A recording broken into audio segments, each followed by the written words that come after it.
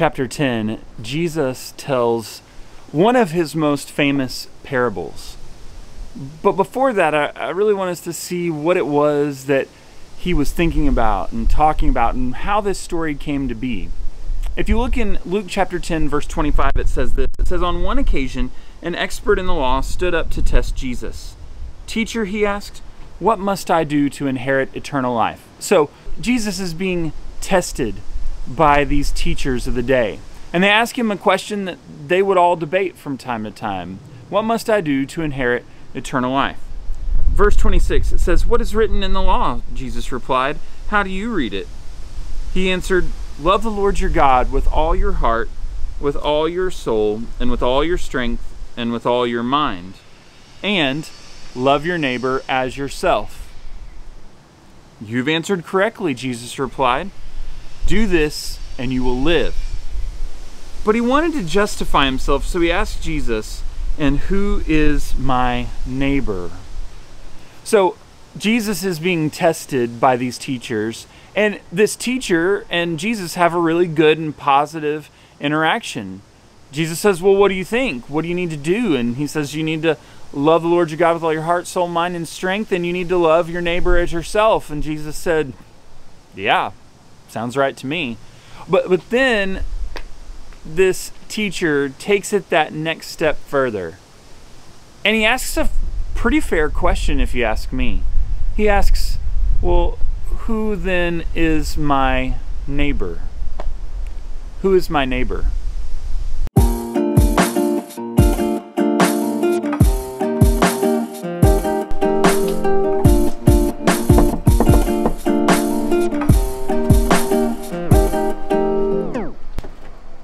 Hey, Tanner. Hey, what's up? Not much, man. Hey, I just have a quick question for you. Yeah? Who is your neighbor? Who is my neighbor? Well, you are my neighbor because you live right next to me. But my friends can be my neighbor, just anyone I hold close to me. Love it. I am his neighbor for realsies, though. Is it someone who lives next door to me? Is it someone who's walking down the street? Who is it? This word that he uses there for neighbor, it really just means anybody. Anybody in close proximity. Anybody near. And so he says, who is my neighbor? Is it anybody? Is it everybody? Who is it? And Jesus launches into one of his most famous stories.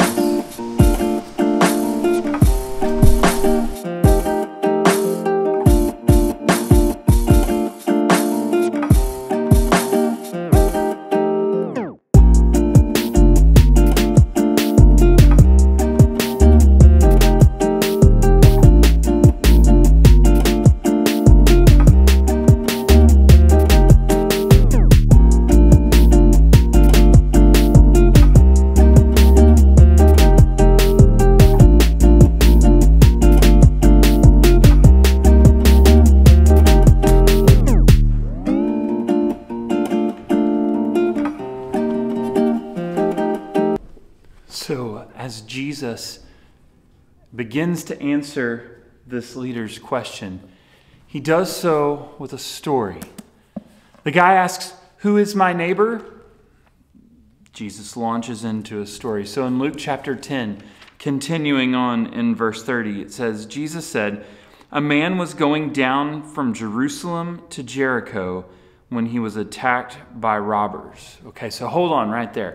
So Jerusalem to Jericho. This was a common road, but it also had a really crazy nickname. It was known as the Way of Blood. What in the world? The Way of Blood. Meaning it was there were so many possibilities for violence or for people to be attacked that it was infamous. It had a reputation as not being somewhere you would want to go. Maybe you think about a bad part of town. You know, I think about down not that far from our church. If you continue down Lamar past Chewy's, you get to a place in town that isn't great, down around Runberg. and it's not a good place, and it has a really bad reputation. This road had that same kind of reputation. In fact, look at what happened. It says they stripped him of his clothes, beat him, and went away, leaving him half dead. So this guy, on his way to Jericho, gets mugged, gets beat up. And not only do they do that, but they like strip him. They take his clothes. They leave him naked and bleeding on the side of the road. It's like it wasn't enough just to take his stuff. They also take his dignity as well. This is the scene that Jesus is describing as then 3 different people encounter this man.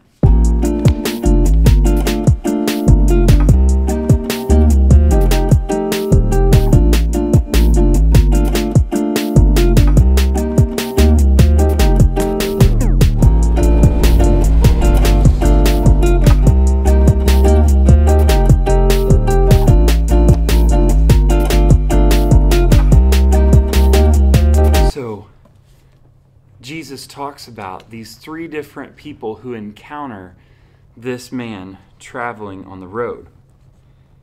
Here's what he says in verse 31.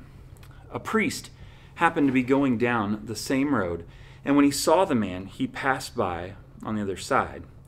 So to a Levite, when he came to the place and saw him, passed by on the other side.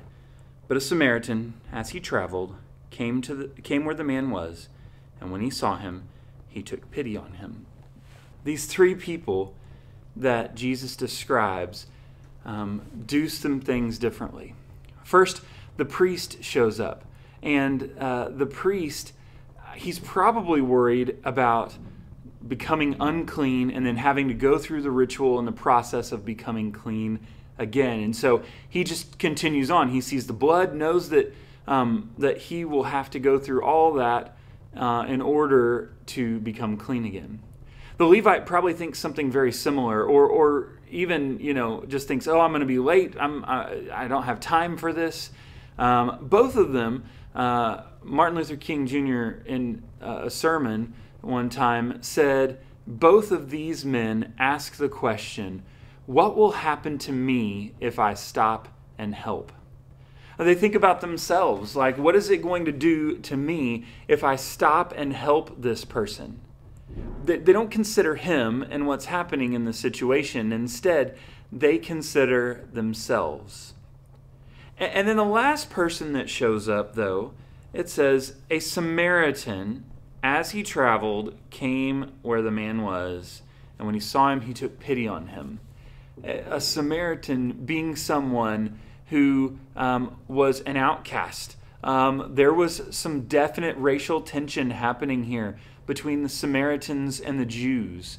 And it wasn't good, and it wasn't right. It was very unhealthy. And so a Samaritan was viewed as a second-class citizen. But yet the Samaritan, when he sees the Jew, doesn't think like the priest and the Levite and ask, what will happen to me if I stop and help? Instead, Martin Luther King Jr. says that the Samaritan asks, what will happen to this man if I don't stop and help? Totally different point of view. Look at what happens next. Verse 34. He went to him and bandaged his wounds, pouring on oil and wine. Then he put the man on his own donkey, brought him to an inn, and took care of him.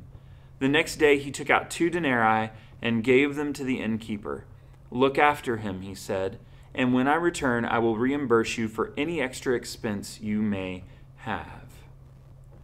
So the Samaritan not only stops, but he helps. He treats his wounds. He puts him on his own donkey that he was using for transportation. He takes him to an inn. He pays for the inn. He continues to feed and care for this man who had been beaten up and robbed. And he pays beyond the stay they've already made. He goes way out of his way to help this person. Why? Maybe it's because he asked the question, what will happen to this man if I don't stop and help? These three have very different approaches, and they do things very differently. But one of the three does what is best. In fact, Jesus continues on and he asks the person who's testing him, which of these three do you think was a neighbor to the man who fell into the hands of the robbers? The expert in the law replied, the one who had mercy on him. Jesus told him, go and do likewise. Three different people, three different perspectives, and one totally different outcome by the one who asks the right question, what will happen to this man if I don't stop and help?